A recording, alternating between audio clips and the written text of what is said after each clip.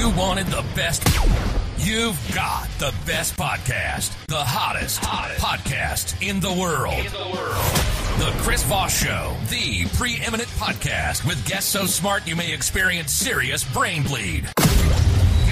Get ready. Strap yourself in. Keep your hands, arms, and legs inside the vehicle at all times, because you're about to go on a monster education roller coaster with your brain. Now, here's your host, Chris Voss. Hi, folks. Chris Voss here from thechrisvossshow.com, thechrisvossshow.com. Hey, we're coming here with another great podcast. We certainly appreciate you guys tuning in. Thanks for being here. We certainly appreciate you guys. Oh, my God. He did another podcast. All these years and over 700 podcasts, he did another one. Who saw it coming? But you can tell your friends, neighbors, relatives to subscribe at iTunes and all sorts of other places where you find fine podcasts are distributed. That's what you want to take and do. Go to those different areas where they're distributed and subscribe to the Find the ChrisVossShow.com podcast. Tell your friends to join. Anyway, guys, to see the video version of this, you're going to want to go to youtube.com/Chris Voss. You can see it's the latest technology out there. You get the video that comes right across. Also, you can go to goodreads.com/Chris Voss, see everything we're reading and reviewing over there, and all the groups we have on Facebook, LinkedIn, and Instagram. Anyway, guys, we have, again, 2 amazing authors. This is a double feature today. It's twice the value. Normally you just have one author because usually only one guy writes a book, but this time they decided to make it twice as good. So that just makes this show twice as better.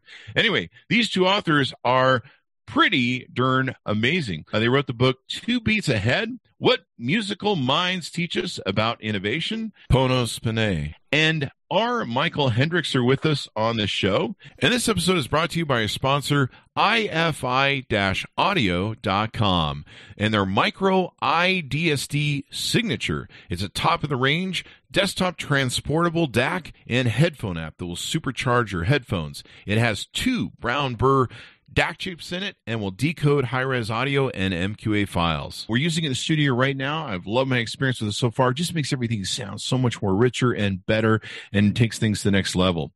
IFI Audio is an award-winning audio tech company with one aim in mind: to improve your music enjoyment of quality sound, eradicate noise, distortion, and hiss from your listening experience. Check out their new incredible lineup of DACs and audio enhancement devices at ifi-audio.com. And let's go right to their bios here. Panos A is the Senior Vice President for Global Strategy and Innovation at Berklee College of Music and the founder of the Berklee Institute for Creative Entrepreneurship. He is also the founder of Sonic Bids, a leading platform for bands to book gigs and market themselves online, as well as co-founder of the Open Music Initiative. He has spearheaded multidisciplinary collaborations between Berklee and MIT, the design firm IDEO, and Brown University. Panay has been named to Fast Company's Fast 50 list, Inc. magazine's Inc. 500, and named as one of Boston Globe's Game Changers, among other awards and honors. He's spoken about the future of the music industry on programs such as CNBC's Squawk Box, at events such as World Economic Forum at Davos, Switzerland, and has delivered keynote addresses at events and universities around the world. R. Michael Hendrix is a partner and global design director and design and innovation consultancy, IDEO. He has worked on everything from home goods to homeland security. His illustrious 25-plus year career has made him a sought-after speaker. He has delivered design keynotes at Fast Company, Wired, South by Southwest, Fuse, How, and Design Management Institute, among others. Plus, musical keynotes at South by Southwest Music, Sonar Plus, and MoogFest. He's assistant professor at Music Business Management at Berklee College of Music and a regular guest lecturer for professional societies and universities across the globe. Welcome to the show, gentlemen. How are you? We're great, man. That's a great intro. Yeah, you guys. The show over now? I think the bios were so long and we ran out of time, and now we just have to go. Thanks. Buy the book. Bye, thanks. See you guys. Thanks. Good night. So welcome to the show, guys. Give us your plugs so people can find you on the internet. Yeah, you all should head over to the book website, which is 2beatsahead.com. That's the best way to connect with us. or you can also check us both out on LinkedIn. I am Panos A. Panay, and Michael. I'm R. Michael Hendrix. There you guys go. So what motivated you want to write this book? Man, we thought there was just too much talk going on about those little subjects of math and science and tech, but not enough conversation about the value of creativity in today's world. And in all seriousness, I think that there's been a massive transformation clearly over the last 25, 30 years on every level in society. And I think with good reason, there's been an emphasis on math, science, tech, engineering, as we talked about. But we think that given where we are, that we have to have an important conversation as a society about the value of creativity. So the book is less so about a how-to manual. It's not a paint by the numbers and you get this. It's not a formula. It's more about presenting a framework and a different way of seeing things, a different way of problem solving. And frankly, we seek to pose as many questions as we try and offer some interesting hypotheses. But that was the motivation behind the book. Put the conversation about the value of creativity square in the middle of the dinner conversation. Michael, did you want to cover that too? Yeah, it's just, I think there's that big umbrella idea of unlocking the creative capacity of people, especially in a world that is always changing, hard to know where it's going. And then also personally, both Panos and I have been creative professionals our whole lives. We've recognized the value of the mindsets we bring to that and felt like we could help other people unlock that for themselves.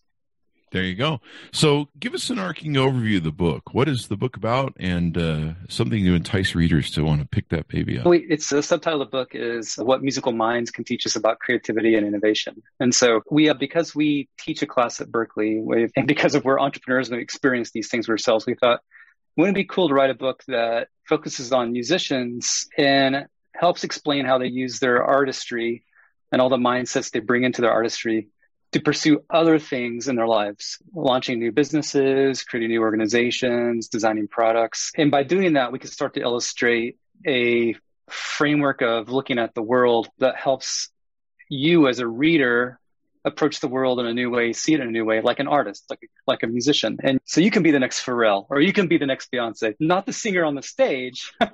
Can I wear the leotards and do the dancing and stuff? Anytime you want. I think this is the era of you be you. Yeah. But we believe that a lot of people are holding themselves back. They're self-editing. They're not giving themselves that permission to explore. And really, even as Panos said, the education system has beat it out of us. So what we're doing is reintroducing the value of creative mindsets into the conversation again. Yeah, Chris, a lot of it is just informed, as Michael said, by our personal journeys. I founded and ran an online business for 13 years. And the truth is that for the longest of time, even though the company is in the music space, I ran away from my background as a musician, from my education as a musician. Because in many ways, what the hell does one have to do with the other? It's almost as if I had this imposter syndrome. Gee, who am I to think that I'm this if I came from that or whatever?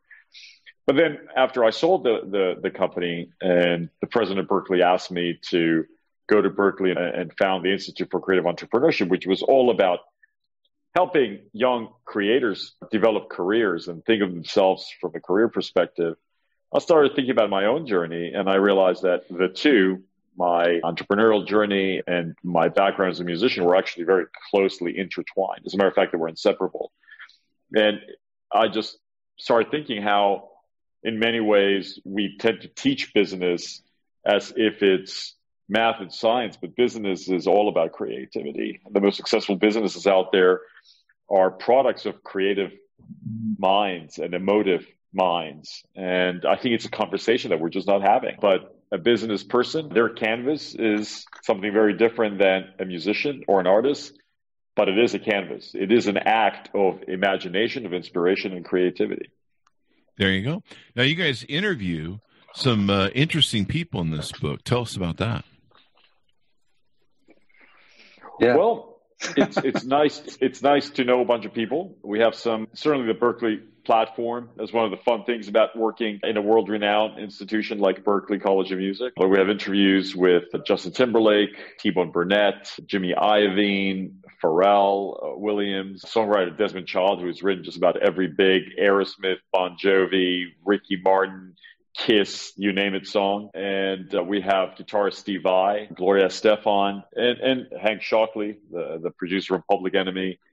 But we really just sat down with these folks, and frankly, we didn't think of them as interviews. We just thought of them as coffee chats and talked to them about their own process, their own way of thinking. And yeah, I think in the book, we'll leave it up to the reader to draw all the sort of similarities that all these different people from all these different walks of life have with respect to the way that they approach creativity.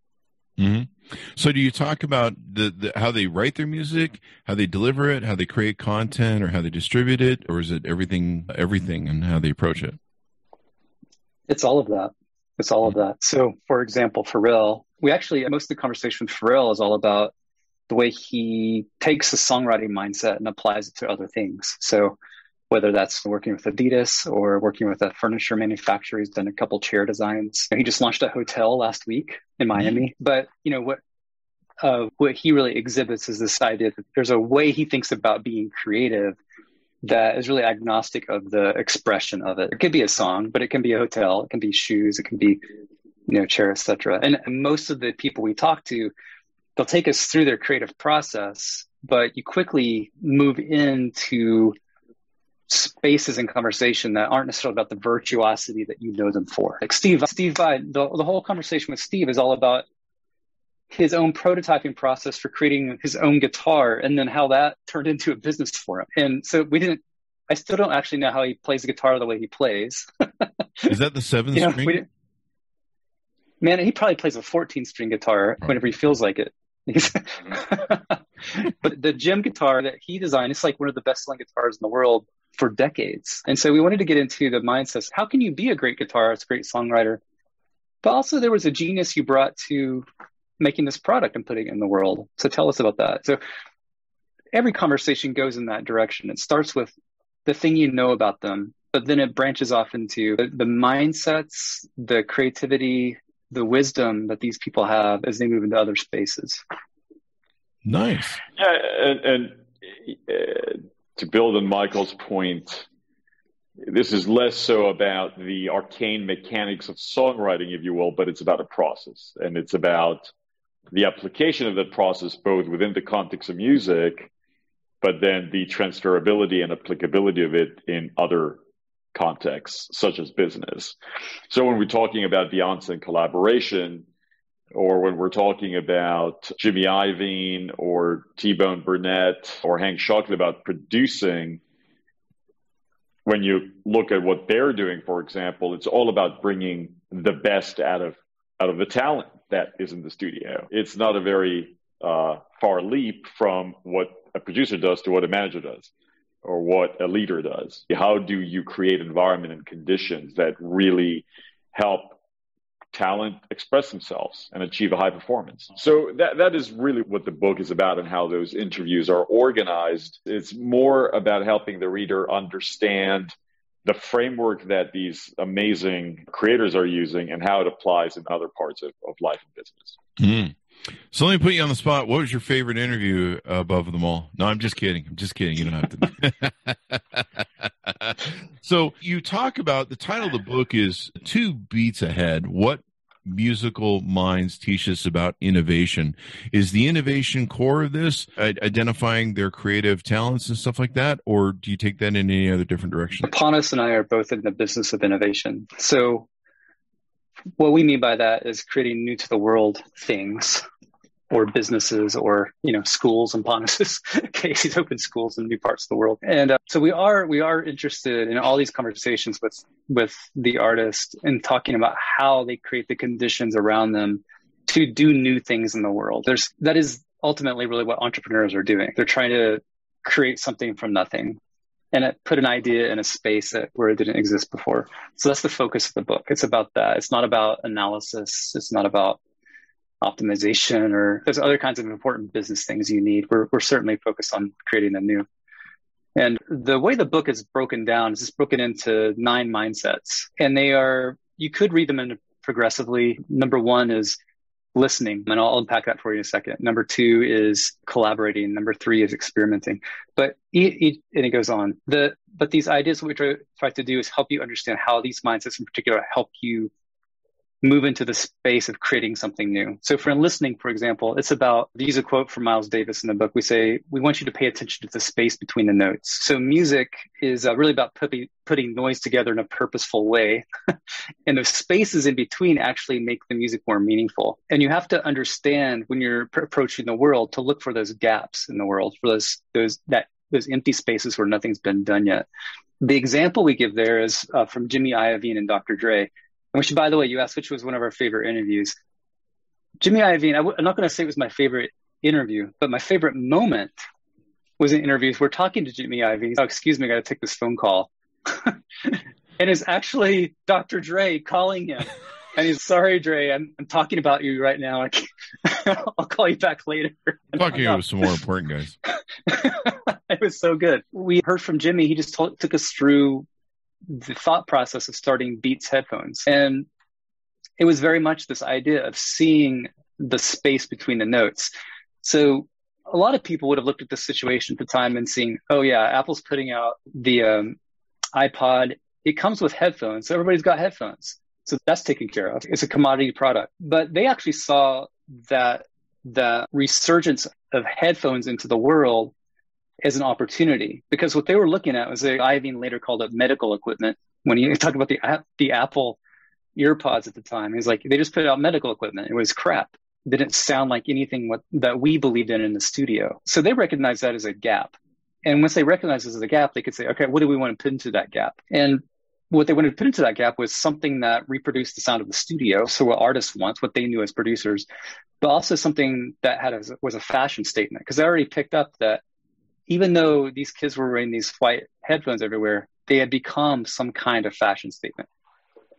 And it was a really boring fashion statement. It's like wearing white socks. So they're like, we can make this cool by putting a fashionable product that actually represents the ethos of the artist. And that's where it started for them, and they went through. So it's a very practical example of understanding from a musician's perspective how they see the world, how they're making music, and then how they're applying that to a need, a desire in the world outside of music. There you go. Did you want to jump in here, Panos? Just about every interview was fun because everybody is unique. Everybody has a different perspective. I loved our discussion with Hank Shocklee, T-Bone, because they're both geniuses in their own. And I often say that you look at a music producer. If you ever just happen to walk into a studio and somebody tells you, yeah, that's a producer, and you're like, well, what the hell do they do? An operating console. They don't really play an instrument. They don't sing. They don't arrange. Most of them can't even necessarily even read music. Some of them are brilliant musicians. Some of them are not musicians. But their job is, as we said earlier, is about creating an environment, pruning and trimming, if you will, and really creating these conditions that make others flourish. It's a selfless act. Mm-hmm. And you look at these people and you're like, yeah, if you're T-Bone, you produced Bob Dylan and you work with just about everybody. And you're like, okay, what the hell does anybody have to teach a guy like, Dylan? When, you're not going to teach Bob Dylan how to be a better songwriter, or you're not going to teach Bob Dylan how to sound not like Bob Dylan. But their job is to really capture lightning in a bottle. And for me, it's just fascinating to see how they have these different approaches. And T-Bone said to us, I really don't care what somebody's playing. I care who that person is, because that's how I reach them. And I think in business, we often make the mistake of saying, look, I need to go and hire a head of sales, or I need to go and hire a CFO. But how often do we really bother to look behind the resume, behind the LinkedIn profile, behind the headlines, and really say, who is this human being, right? And what are they going to bring? And how am I going to create an environment that brings the best out of whoever they are? So to me, that was some of the most fascinating conversations we had. And I'll say I also just totally enjoyed my time in interview with Justin Timberlake, who was at Berklee for a couple of days. And he's just the nicest, most down-to-earth guy and just full of amazing insights. And it's always fun when you meet people who are at the peak of their careers and they're world famous, and you realize we're all just a bunch of human beings. We're all a bunch of people with our own strengths and insecurities. So, yeah, it was real fun writing this book. Yeah, Justin Timberlake, man, he's so good at so many different things, and acting and just like everything. You look at someone with that kind of talent, you're just like, holy crap. So this is really cool. You guys give insight to that sort of caliber and what their thinking is and everything else. What do you really hope people come away from the book, or do you hope that they're inspired? Do you hope that they learn how to maybe use that toolbox that they're finding in your book to maybe become successful in their own talent or their career? Or what do you guys hope that readers come away with? You know, man, for me, I don't know.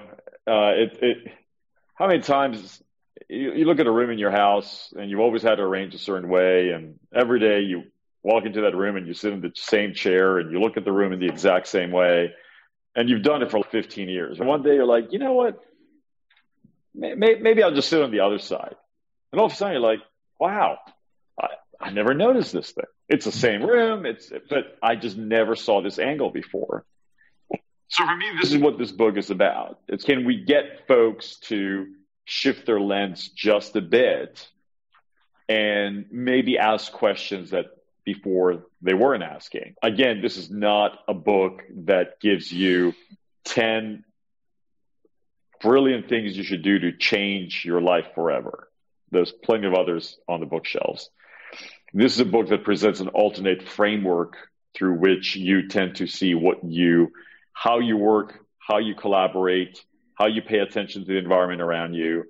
And certainly in a post-COVID era, how do you take those steps to change or reinvent or reimagine ultimately who you are in your relationship with whatever environment you're in, your family, your personal environment. So that's our hope, that we give the reader that spark that wasn't there before. I know my life changed by reading books that sometimes they're like 300 pages long, and it's like the last 3 sentences of that book that you really struggled to get through that kind of gave you a brand new insight. And I'm hoping nobody struggles to get through this book because we think it's a pretty easy read, but that's the hope that we have. There you go. Michael, your input? Yeah, I believe most people have at some point in their life believe they're creative. For some people, it might not be past the age of 8.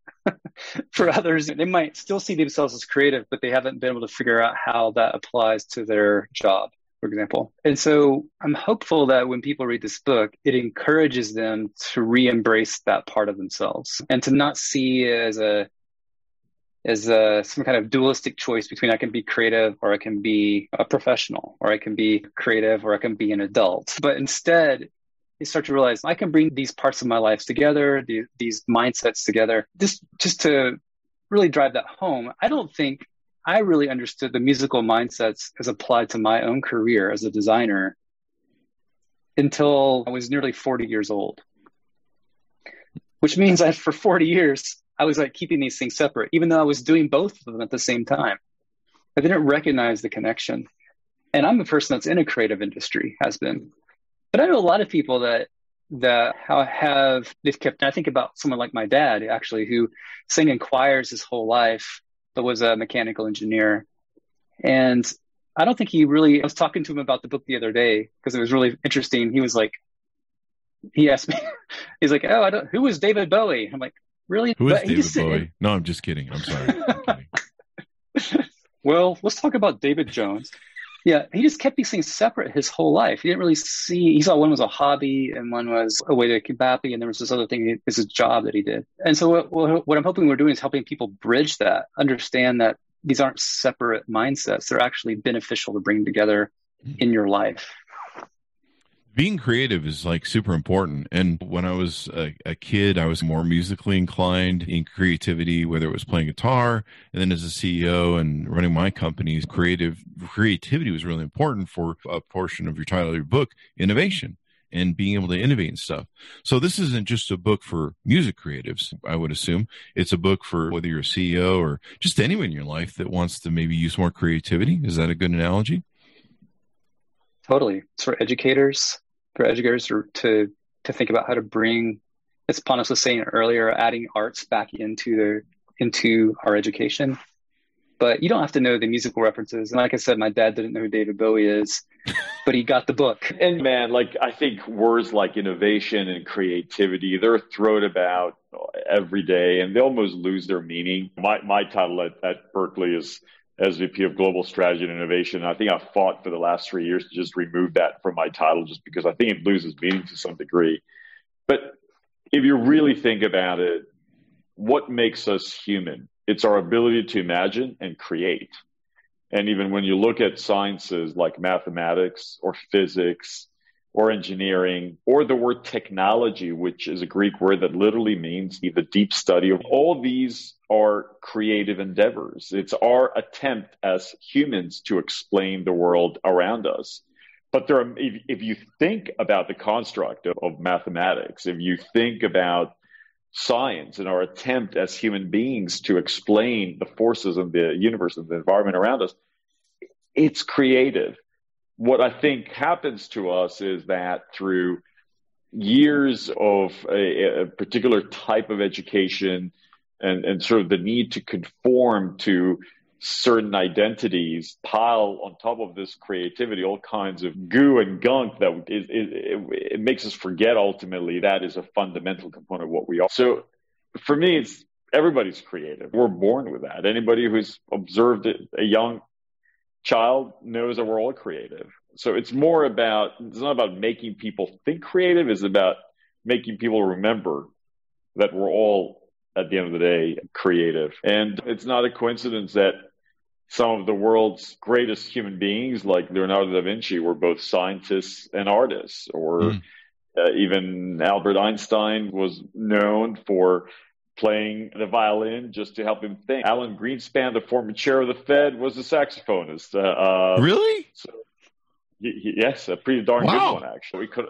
Some may criticize his economic policies, but nobody can criticize his sax playing. We think that there's something interrelated between the ability, let's say, to see what others don't, listen or hear what others don't, not because it's not there for everybody, but because they are learning to pay attention in a particular way. Yeah. I think we're also trying to I think the truth is people, individuals and companies fear creativity because it can be unpredictable, it can be disruptive and messy, it can be inconvenient. It's often seen as inefficient. It takes time. And yet we do, as organizations, we're always talking about innovation. So what we're trying to do is let's start connecting these two dots together. You can't be innovative unless you embrace the creative mind, the creative process.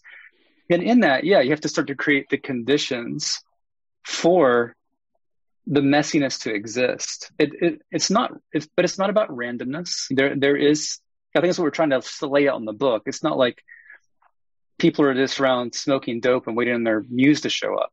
That's not how creativity works. I think we really demystify that with all these artists, is that there's actually some discipline to this. There are some conditions you can create in order to get the results you want. And you just have to start to get familiar with what those are so that you don't shut it down too early, so you don't deny it.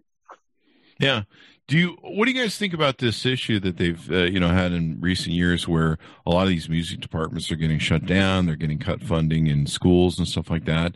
Is it really important to have more of that in schools so people can develop both sides of their brain to where they can have music and everything else? Or what are some other good ways that we should be trying to encourage, both sides of this sort of creativity? Absolutely. Look, your brain is a muscle, right? And just like your body, where in order for it to be at its optimal peak, you have to keep changing things up, right? You have to do your weight training and your cardio, and you have to do your high intensity interval training, and you also have to give it some rest and so forth. Your brain is the same way. If you just force it to always think in one very specific way, which unfortunately we find a lot in schools and in business, then the other part atrophies. But to be truly generative And look, for our ability as humanity to basically within 18 months invent a vaccine for a brand new coronavirus and be able to distribute it and be able to give it to all these people, that takes a lot of ingenuity and, yes, a lot of creativity. And our world today is complex, and we think that it requires the ability to think both ways. I like to talk about people who are trilingual. They're equally versed in creativity, in technology, and in business. And depending on where you are, one of them may be a bit more weighted, if you will. But I think that there is no way today to be a professional and be able to get away without having a cursory understanding, if you will, of each of these disciplines. You can be a CEO. If you're not creative, if you don't understand technology, you're going to get ran over. You can be a technologist, but if you're not creative and you don't understand business, the same thing will happen. You could be a creative person, but frankly, if you don't understand the technological forces around you, and if you don't understand how to go about creating value for yourself and others, well, you're not going to be able to pursue this career. So in many ways, the creators we talk to in the book, they're all trilingual. They're all polyglots, if you will. They're multidimensional human beings. I need to learn to be trilingual. I need to work on that. Polyglot is a good... polyglot? It could be a cool band name, the Polyglottal Trilingualists. Definitely a prog rock band or some kind of fringe jazz ensemble. I think it's a Yes cover band. There you go. That sounds about right. Yeah. Polyglot. Think about. It sounds like something I shouldn't look up on the Urban Dictionary, but I'll take your word for it. A polyglot is a different way of saying multilingual. Yeah. Oh, I kind of knew that, but I had to do the joke. I have an OnlyFans account called onlyfans.com polyglot. I was just thinking about the question about education, too. I do think my kids now are all college age. They had music education in public school. There's things that are about the way it's taught that I think actually doesn't showcase the entire musical mind that we have in the book. I do think there's value in not only teaching kids to appreciate an instrument, but there's also value to go back and ask, what other skills does it develop? It develops pattern recognition. Music is very much about patterns and identifying patterns, understanding patterns. It helps with emotional management. It teaches you, one, how to self-manage your emotions. Music is very good. It's one of the best drugs, right? To either calm you down and get you excited. But it also teaches you how to express emotion. I can bring joy to you. I can bring sadness to you. I can bring melancholy to you. And then when you get into lyrics, and I think this is true for all arts, it unlocks the ability for critical thought, this ability to reflect on the world around you, recognize what's happening in the world, comment on it in some way that connects you with other people, that opens their eyes. If music and art were taught in that way in elementary school, I think you actually have, when you have students that are going into the sciences or into math, they're actually better prepared to be more effective in those fields. Because you're not teaching them just to follow formulas, you're teaching them to think, to have a certain kind of perspective. And this is why literature has always been so promoted in the past in school, because it's not just about the stories that you're reading. It's about the cultural critique in those stories, right? It's about understanding history in those stories. It's understanding, it's moving into new spaces, inventing new ways to communicate. That's what all of that's about. But I think the literalism in education right now that actually pulls us away from all of those mindsets and the value of them is actually a challenge. I wouldn't say it's a shame that these programs are cut. Performing arts programs, visual arts programs, that is absolutely a problem. But I would say they also haven't really been understood for their true effectiveness. If it's just thought, I want to help a kid draw, I want to help a kid learn to play the piano, you're actually missing the point of what those education programs are about. Yeah, if you think about it, Chris, look, music teaches us how to listen, look, as Michael said, for patterns and make sense of them. It doesn't just teach us how to express emotion, but it also helps us understand how we evoke or elicit emotion from others. It helps us connect. It helps us figure out different ways of presenting ideas and create storylines, which for anybody who's ever been in a sales pitch. That's all you're doing. You're creating a storyline. A product launch is an emotive experience for the companies that do it the best, right? There is magic and theater in, let's say, an Apple product launch that I bet you if your kid learned music, they'd get really good at that. Music helps us deal with failure because the first time that you learn any passage, the first time you pick up any instrument, the first thing you do is fail. Do you stop or do you just keep going? What about the discipline that you need? What about this concept of practicing something so much that it becomes so fluent and so part of your own anatomy that you no longer think about it? Now, you've given speeches, I've given speeches. The best speakers on the planet, they seem so natural only because they practice something so much, it just flows out of them. So for me, this is the value of teaching music. It's not that every kid is going to become Mozart or some virtuoso. I really could not care less about that.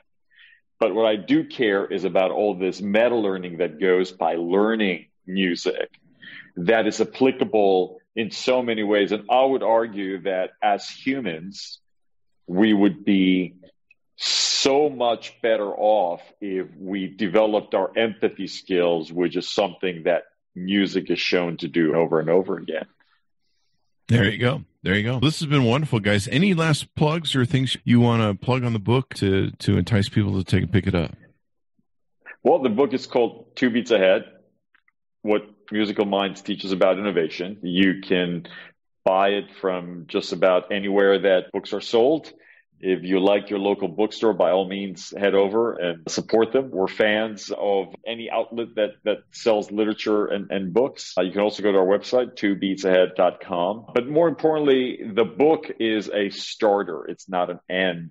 It's about creating a conversation. So we want to hear from people. We're already getting amazing comments from educators and medical professionals who are saying, this is how it made me think about what I'm doing. So this is for us the greatest gift, right? Ultimately, that's why we're putting this book out there.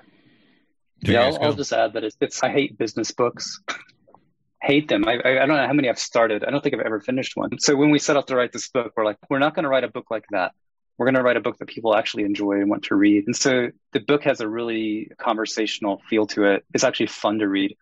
And the end of each chapter has a playlist that we've put in Spotify. So you read about all these people. You can actually learn who David Bowie is. You can go listen to him on Spotify. You have these playlists at the end of each chapter that give you a moment to reflect upon the ideas in each. And I think it's great. It's a book that is actually filled with music, and it wants you to enjoy it as you read it, not just plow through and then spout off 3 points on Monday morning. If nothing else, man, there's 9 cool playlists. So buy the book just to find it. Just to get the playlist, man. You know, if you don't consider, if you're one of those people who's over a certain age and you're like, man, there's no good new music anymore. I really don't know what to listen to. If nothing else, just go and buy the book. You'll discover a new way of thinking, and you'll sound really cool at all the parties that you're going to be going to once you get vaccinated.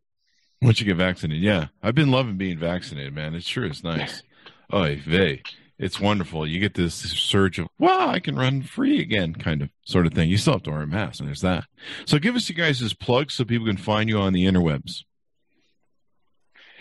Once again, it is 2beatsahead.com. That is the website. Or you can find us both on LinkedIn, and I am Panos A. Panay. And my co-author is? R. Michael Hendrix. There you go. There you go. And Michael, has anyone told you that you channel a little bit of young Walter Becker from, I'm not going to tell you who it's from. You better know who it's from. No, I do get comparisons though to different artists and actors. So yeah, that's cool. Walter Becker of Steely Dan.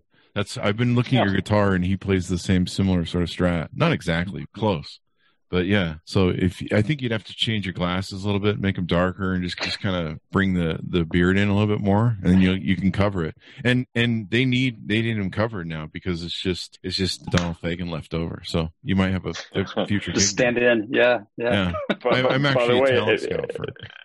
There's a bunch of Berklee grads in Steely Dan, so. Is there really? That would make sense. Those guys were just intellectuals going out the thing. So it's been wonderful to have you both on. Thank you both for coming on and spending some time with us today. Thanks a lot, Chris. There you go. 2 beats ahead. What musical minds teach us about innovation. Check it out. It just came out on April 6, 2021. You can order the book at local bookstores or wherever near you. You can see the video version of this at youtube.com/Chris Voss. Also go to Goodreads/Chris Voss. You can see all the books we're reviewing and reading over there. You can also go to Instagram, Facebook, LinkedIn. There's a whole mess of groups over there you can take and get involved with. Thanks to my honest for tuning in. Be sure to wear your mask, stay safe, and we'll see you guys next time.